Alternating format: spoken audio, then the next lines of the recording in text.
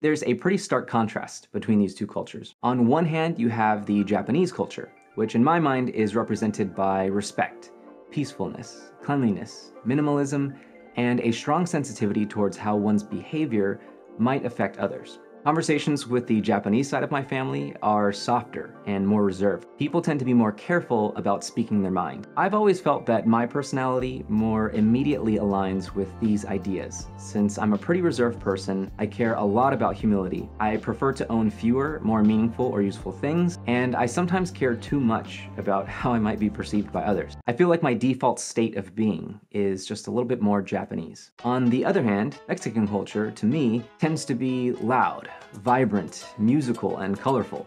There's this spice or kick to it. Sitting at the dinner table with the Mexican side of my family means that people talk louder. They talk over each other instead of one by one, they laugh harder, and they open up quicker.